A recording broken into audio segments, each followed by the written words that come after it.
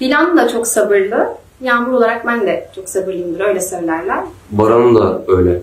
Hey guys, welcome back to my channel with the latest news of Khan Chichi and our beloved Dilbar. Ever wonder what unfolds when the camera stops rolling on Khan Chichi? Dive into the real lives of the Barış Baktas and Yağmur Yüksel in this exclusive interview. Leave a comment below and let us know what you loved most about Barış Baktas and Yağmur's interview. Hoş bulduk, siz hoş geldiniz. The interview has arrived, how beautifully they defined each other. The reporter said, our question is, how is the love of Baran and Dilan progressing in this season? Barış Baktas replied, it is stronger, more connected, more real. Daha güçlü, daha bağlı, daha gerçek. It has become a family in the real sense. Yağmur Yüksel also gives her reviews. She said, with the feeling of being possessive, more conservative, more in a togetherness. Yağmur Yüksel said, the more packed you are, the more solid you are. You will have more than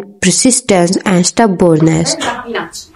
Daha inatçı, evet. Then Baran said, yes, more stubborn. Reporter asked the question, do you have any similarities with the characters you play? Barış Baktas said, it is a difficult question. There are many. Çok var da şu an. Yağmur Yüksel also replied, yes, there are many. For example, Dilan is also very patient. As Yağmur Yüksel, I am also very patient. I always embraces my loved ones and my family and tries to do my best for them. Barış Baktas replied that Baran is also the same. I mean the importance that it rests to family, what we are most similar to. The reporter asked, how does this attention make you feel? Barış Baktas said, we are proud. Gurur. Gurur duyuyoruz tabii. Yağmur Yüksel said, of course, we are very happy. Çok mutluyuz, ne mutlu bize. Reporter asked, do you have a memory that you cannot forget? Barış Baktas said that there are many memories. Actually, there is a dream that I cannot forget. But Barış said, I will not tell you about that. Benim bir tane var, onu söyleyeyim.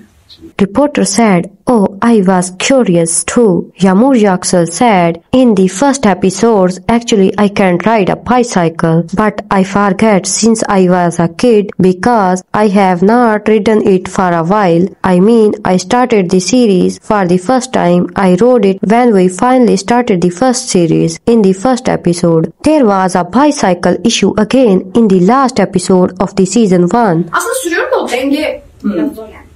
Reporter said, well, by what would you be if you were not an actor? Barış Baktas said, I would write composition. I would probably do business. Söz beste yazardım muhtemelen. Ticaret yapardım.